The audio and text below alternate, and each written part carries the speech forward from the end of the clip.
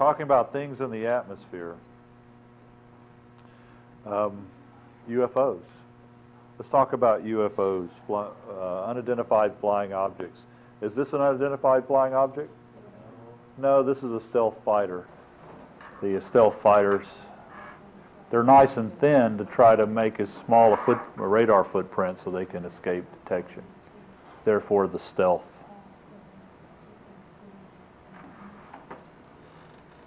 But it's a completely radically different aerodynamic shape, something you might think would come from Martians.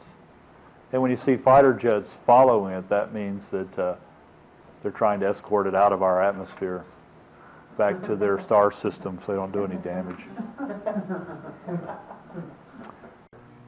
But before they announced the stealth fighter, what do people thought? UFOs, no doubt.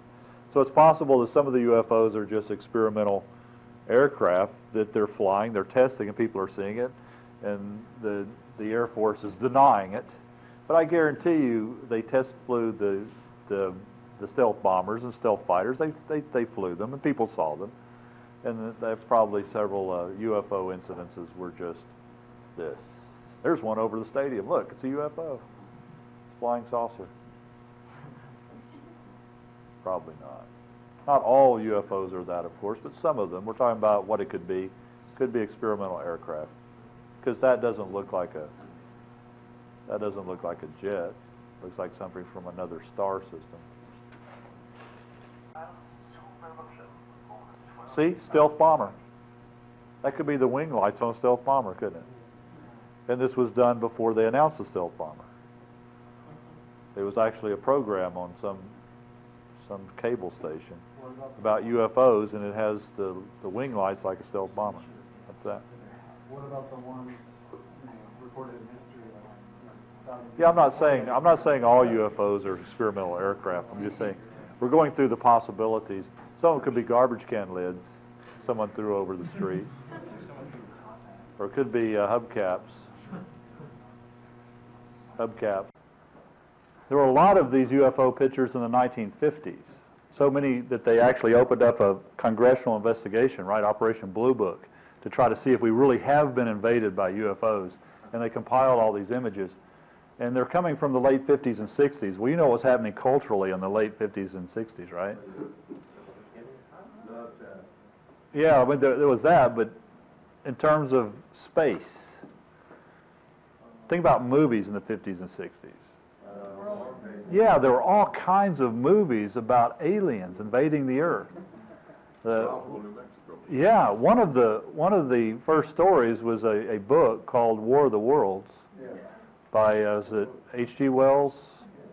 War of the Worlds, and they made it into a broadcast. They took the book and compressed it into a broadcast, which caused all kinds of problems because at the beginning of the broadcast they told everybody it's just a dramatization, and at the end of the broadcast they told them that, right? But what about the people that tuned in? They tuned in the broadcast halfway through, and then they already got their shotgun and went out on the back porch because they're going to defend their house from the UFOs, and that happened.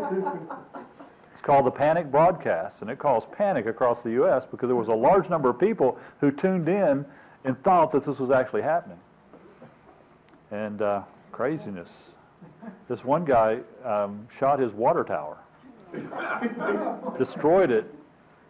That's another possibility for UFOs. Whenever you create a strong suggestion, people will see things in a certain way just because you've suggested it. I know that sounds crazy, but there was a guy who went out with a shotgun. He listened to the radio, and the radio was saying they have this big bulbous head and these long legs, and they walk into the cities. And he went out on his back porch. He sees this big bulbous thing with long legs, and he shoots it. It's the water tower he's seen every day of his life for the last 20 years. He built the water tower, and he's shooting it. Because in his mind, it became one of those creatures simply because the power of suggestion.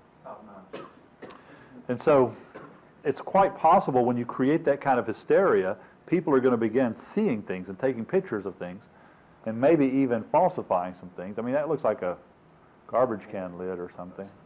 Another possibility for UFOs or models that have been made, electronic models that fly, and they do it especially at night, because at night it's very difficult to get an idea of scale. So you have a small model and it can look very large. There's even a guy who prided himself on doing that. and he kept a scrapbook collection of all the news reports on his UFO that he had made. There's one story where he was flying it over a concert. It was a Weird Al Yankovic concert, and he was flying and it made sense because Weird Al Yankovic, that's when he's doing all his Star Wars parodies, and so he's flying it over the stadium there, and the people are freaking out because there's a UFO, and the security guards caught him. He said he thought it was really strange because they had like full body armor, and so why are the security guards wearing full body armor like SWAT team guys? And when he got on stage and there was enough light, he saw that they were stormtroopers. Because it's Weird Al Yankovic, he's doing Star Wars, and so they had caught him and brought him on stage. But evidently he had built models, and that was his thing, was to fly things over large groups of people at night and try to get his name in the papers. Is this proof that these beings and their ships exist? Or is it just a sophisticated hoax? Not even very sophisticated. That's not very convincing. It's a UFO on a string.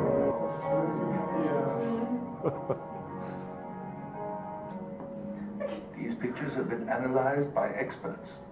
They have been unable to prove any fraud. If They're real pictures. What he claims, it's a revelation. And if he has not, then this case serves. I'm glad they blew it up because that's a lot clearer. This one has lights. Those lights in the sky. If you look really carefully at this object, you'll see it doing just wobbling just a little bit, which suggests it's either on a string or it's some kind of model that's flying. See how it's kind of wobbling? Is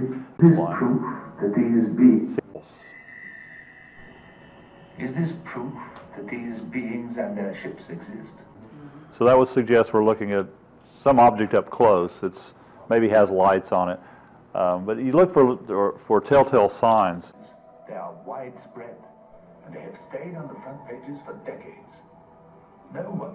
Notice where the video stops. It's about to cross in front of this mountain, right. When you're examining video, cross-cutting relationships are very important. If it goes behind the mountain, that means it's something very large at a distance, like a spaceship. If it goes in front of the mountain, it could be like a balloon or something, or a kite, you know. And so that's important. So whenever you see videotape and they're getting to something that's going to cross and they stop it right before it gets there, then that's a sign that it's probably something small in the foreground, not really worth taking seriously.